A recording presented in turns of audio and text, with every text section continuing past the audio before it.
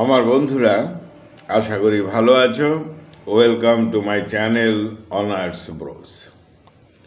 আজকে আমাদের আলোচ্য বিষয় হলো একটি বায়োগ্রাফি, ফ্রান্সের লেখক গাই ডি মপাসা।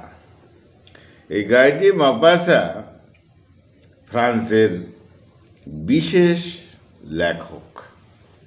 তাহলে বন্ধুরা, আজকে আমাদের আলোচনার বিষয় বায়োগ্রাফি অফ গাই ডে মপাসা, ফ্রান্সের এক রাইটার।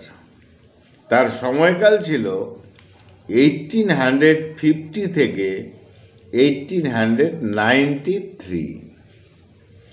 এই মপাসাকে বলা হতো, অর্থাৎ মপাসা is known as father of modern short stories of France.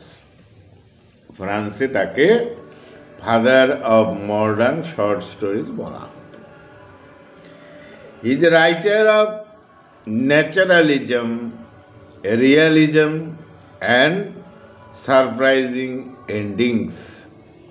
Naturalism বিষয়ে রিয়ালিজম ছিল এবং তার লেখার মধ্যে একটা সারপ্রাইজিং এন্ডিং ছিল, বিস্ময়। এমন একটা টুইস্ট ছিল যে হঠাৎ করে যেন কোথায় গিয়ে মিলে গেল, এরকম একটা বিষয় পাঠকদের খুব মুগ্ধ করে। যাই হোক, এই গাই ডি মপাসা তিনি লো ক্লাসেস উইমেনদের নিয়ে লিখতেন, প্রস্টিটিউটদের নিয়েও লেখা লিখেছেন অনেক। তার বিশেষ নভেল হলো ইউনে ভাই, ফার্স্ট নভেল ইউনে ভাই। তিনি শর্ট স্টোরি লিখেছিলেন, তার মধ্যে বাওয়েল ডি সৈফ, লা মাইসন টেলিয়ার,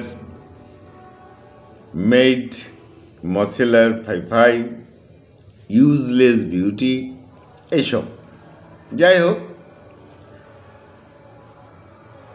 এই গাই ডি মপাসা 19th সেঞ্চুরির ফ্রেঞ্চ অথর ছিলেন। তার পুরো নাম ছিল হেনরি রেনি অ্যালবার্ট গাই ডে মপাসা, কিন্তু তাকে গাই ডে মপাসাই বলা হতো। 1893-তে তিনি প্যারিসের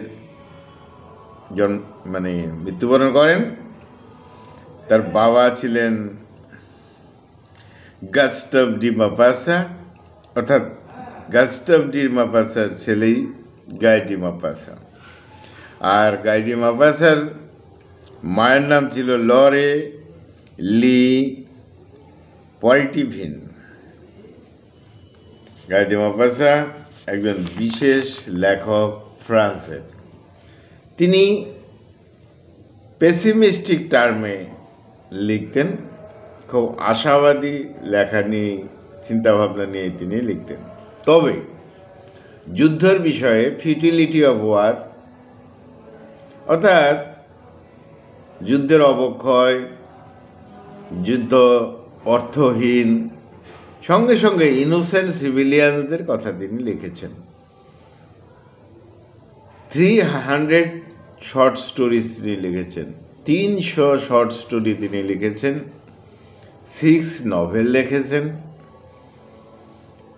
3 ট্রাভেল বুকস লিখেছেন এবং ভলিউম অফ ভার্সেস কবিতা লিখেছেন। সমারসেট মম ও হেনরি, তাদের সাথে তুলনা করা হয়। তাহলে আরও কিছু শর্ট স্টোরির নাম বলা যায় তার লেখা, যেমন এ coward, abandoned, after words, cocoa, the adapted Son, the artist, blind man, Cleopatra in Paris, the dead girl, dreams, A family affairs, the farmers wife, the mask, এসব লেখা তিনি লিখেছেন। নভেলের মধ্যে বলা হলো বিশেষ ইউনি ভাই, তাছাড়া তিনি লিখেছেন এল অ্যাঞ্জেলাস, মিস হ্যারিয়েট এবং পোয়েট্রি ভলিউমের মধ্যে ডেস ভার্স। তাহলে বন্ধুরা, আমাদের একটা সংক্ষিপ্ত আলোচনার বিষয় আজকে ছিল ফ্রান্সের বিশেষ লেখক, ফাদার অফ শর্ট স্টোরিজ গায়ে মপাসা, যাকে আমরা মপাসা বলেই চিনি।